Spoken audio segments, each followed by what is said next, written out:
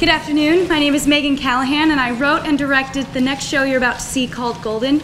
It follows the lives of 5 individuals trying to survive the crazy roller coaster that is life. So, please enjoy.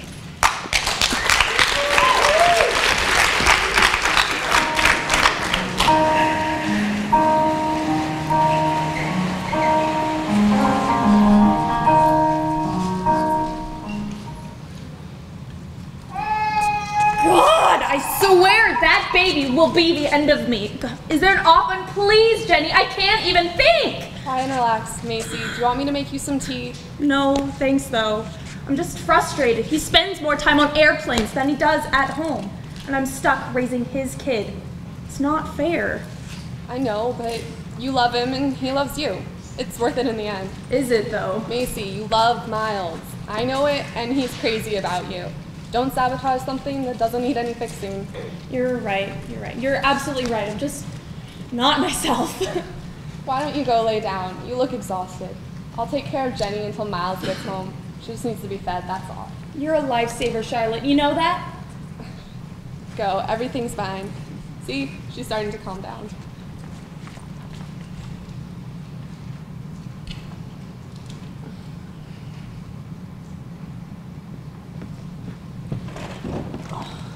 I'm sorry I'm so late, babe. We hit bad headwinds, and that snowstorm in Detroit was no help at all, and... Oh, Charlotte, where's Macy? Oh, she worked a double shift today, so I told her to go lie down. Jenny just fell asleep. Oh, God, Charlotte, you're wonderful. Thanks for doing this. Well, I'd better get going. Do you need me to walk you out? No, I'll be fine. Thanks, though. All right. Wait, Charlotte? Yes? Well, everything is... Well, you're all right, right? Yes. Miles, I'm fine. Have Macy call me tomorrow? All right. Thanks again. Bye.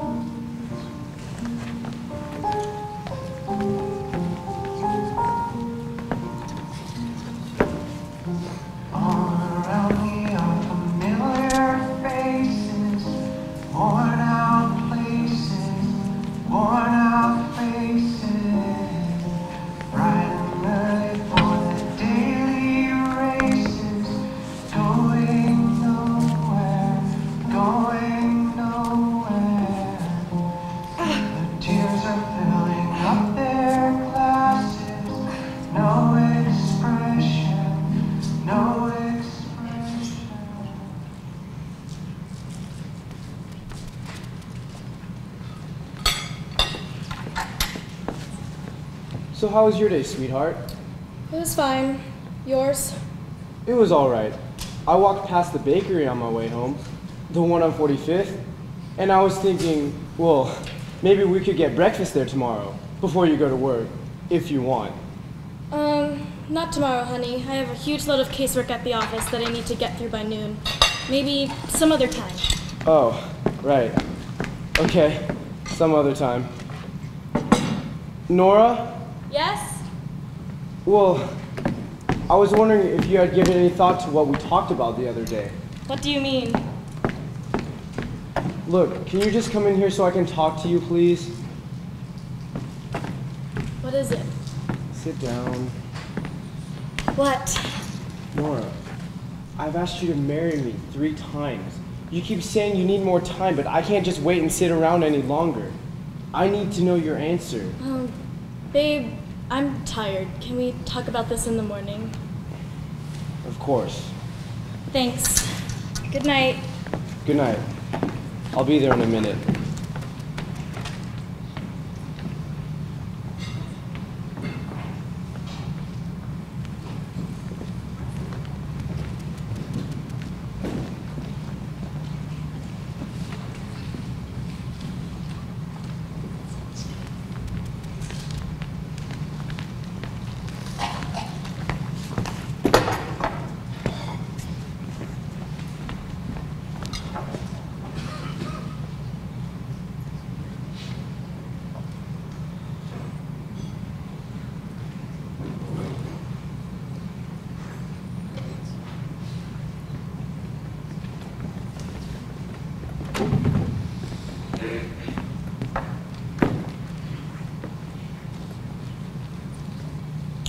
And I mean, what better time than now, you know?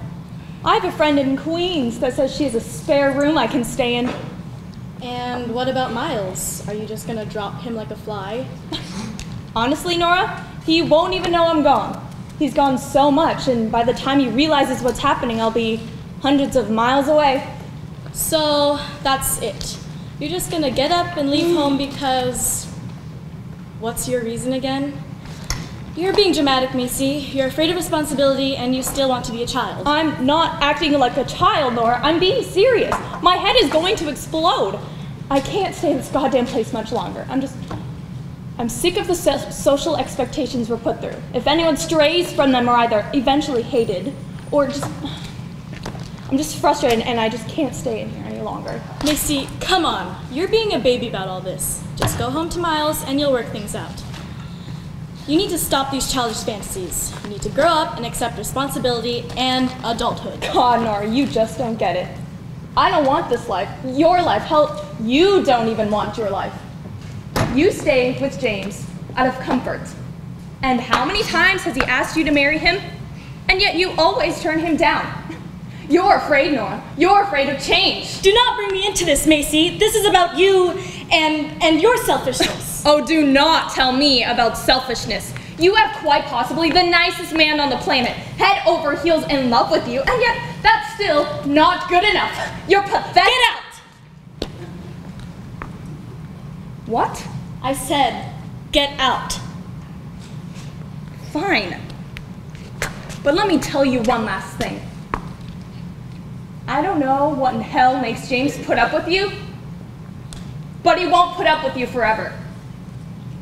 He deserves someone kind, someone who gives a shit about him, and someone with a heart. So have fun being alone and bitter, because that's what you've become. You push everyone away so you can have your precious freedom.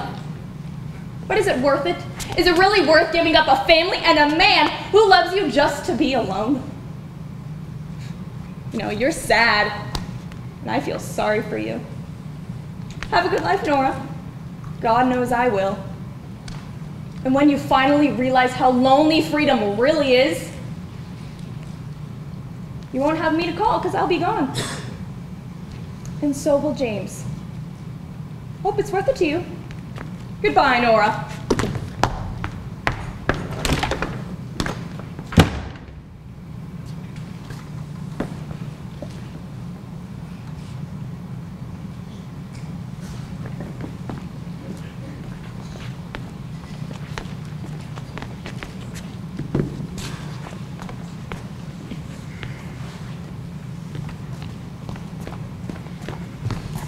Miss Reed, I'm Dr. Larson.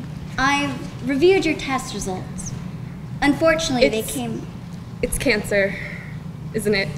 Yes. You have cervical cancer in the 3rd stage. This means the cancer has spread from the source. You have about a 30 to 40% chance of survival. 30%?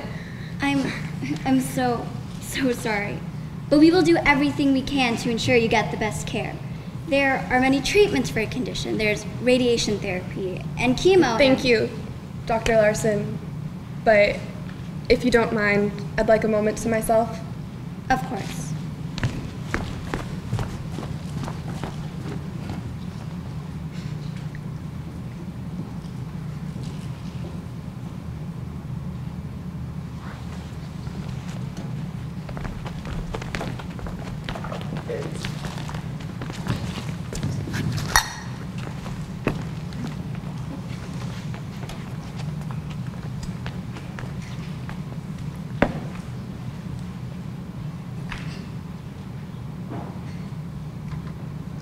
How long have you known? 6 months. 6 months? And you're only just now telling me? For Christ's sake, we're family, Charlotte. I know, I'm sorry. I didn't know for sure. I just got tested about a month ago. God damn it. I can't believe it. I just can't. This isn't happening. I don't want you to mention this to anyone, James. What? Why not? Because I want to live out my last few months as normally as possible. I want to stay happy and get everything I can out of what life I still have left. Don't talk to me like that. Don't you dare talk to me like that. You know I can't handle it. James, I've accepted it, and you should too. Accept it? How the hell do I accept the fact that my little sister is dying of cancer, huh? Am I just supposed to sit back and smile as I watch you die? No. No, I can't do that. I won't. James! I have to go. James! I'll call you tomorrow.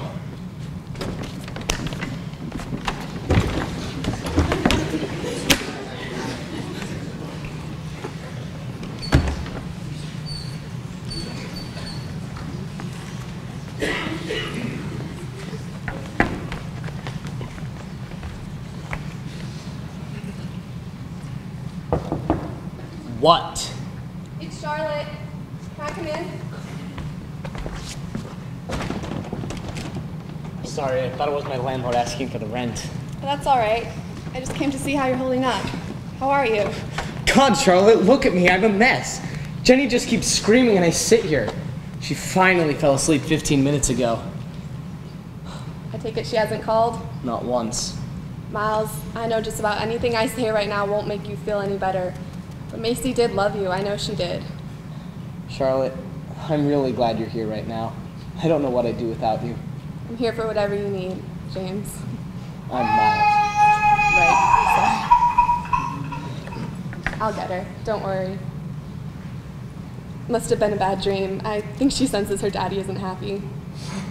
Miles, do you want to talk about anything? Are you okay? Yeah, I'm fine. Just a twitch is all. Well, I guess I'm just lonely now. I spent so long with Macy, I don't really remember how to be alone. But that's okay. Being alone is okay. Once you get used to it, it's actually sort of nice. You always know the answers, don't you? You always know what to say. Actually, I find myself doubting the things I do and the choices I make all the time. We're all still learning, Miles, and I don't believe any of us know the answers, even in a lifetime. Macy was lost. She's just trying to find herself now.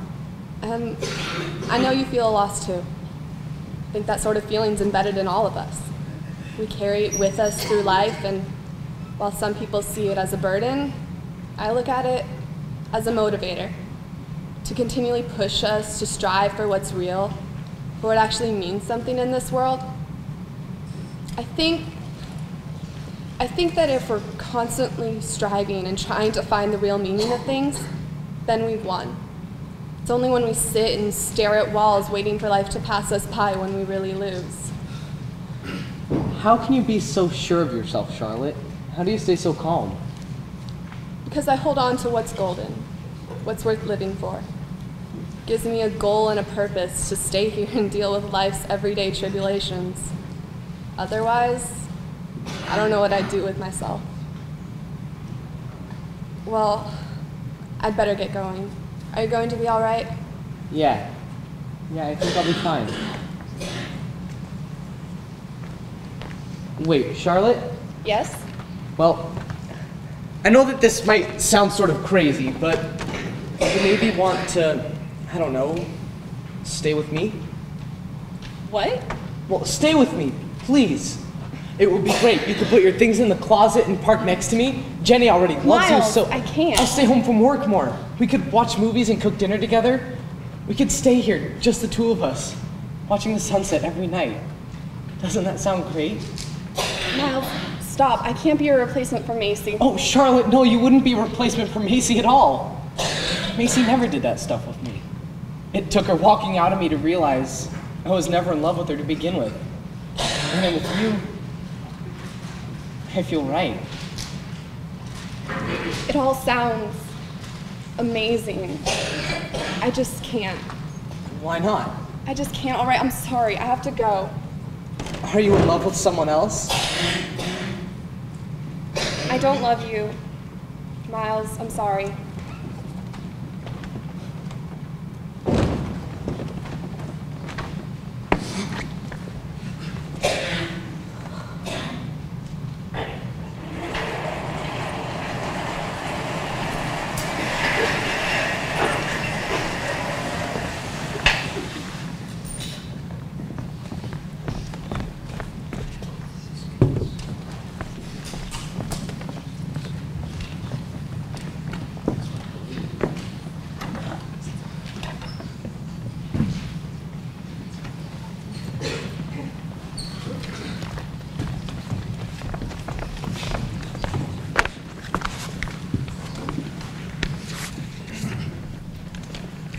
November 28th, 2009.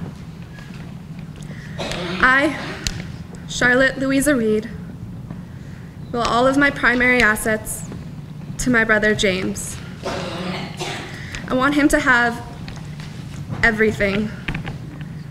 What I had wasn't much, but it's what was important. I want...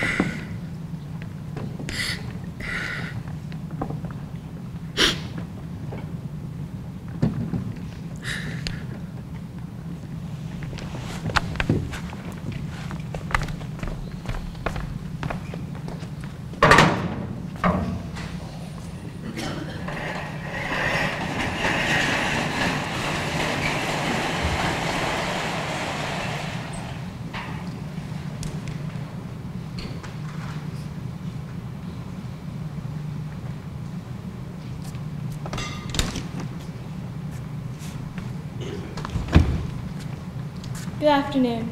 I'm Julie Thompson, Miss Reed's attorney. Thank you all for coming. I'm very sorry for your loss. It's very untimely too, I'm afraid. Doesn't make for a very happy Christmas.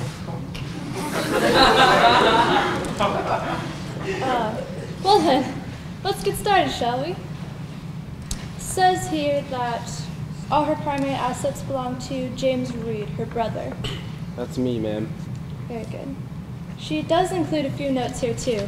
I'll read them to you. The first one is entitled Macy. Is Macy present? Hi, Macy. It says, "My dearest friend, I have never doubted for a second that you would go on to do great things in life. I hope that with a small amount of money, you'll be able to afford a new camera and maybe your own studio apartment to help you follow your dreams of becoming a professional photographer. You are very talented. Please follow your heart. I believe in you. Love, always, Charlotte." The money's inside the envelope. Next is entitled Nora. I'm Nora, ma'am. It says, "Nora, please be good to my brother James. He loves you with all of his heart. I hope you'll accept my blessing to marry him. Take a leap of faith. Without taking a risk, we never achieve anything worthwhile. Be good to him. Love, Charlotte." I will, Charlotte.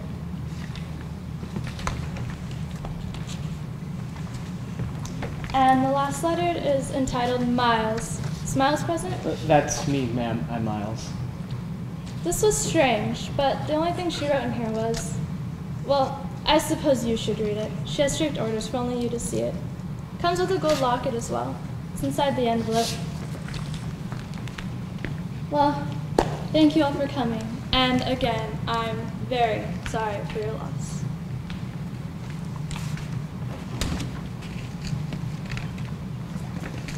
Miles?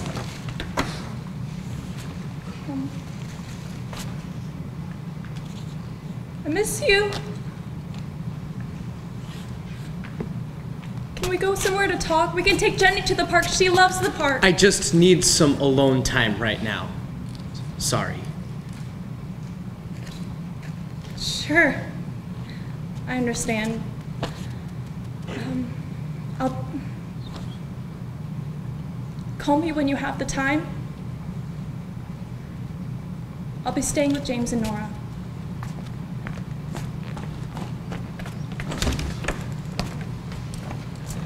Ready, babe? Yeah, I'm ready. James, wait a second. I know this isn't the most romantic spot in the world, but and you'll probably say no, but would you ever consider asking me again? What? Ask me again, please. Nora Elizabeth Marshall, will you marry me? Yes, James, and I'm sorry I've waited this long.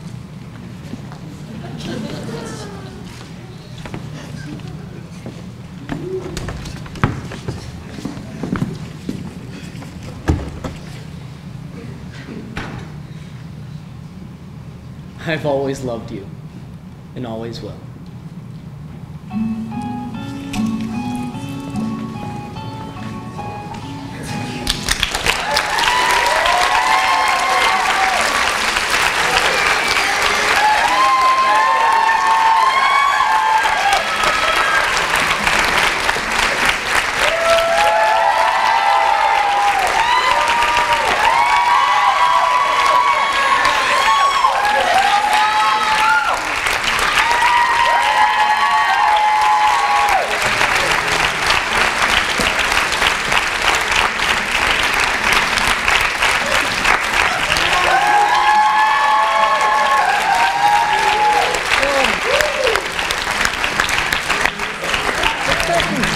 Thank you.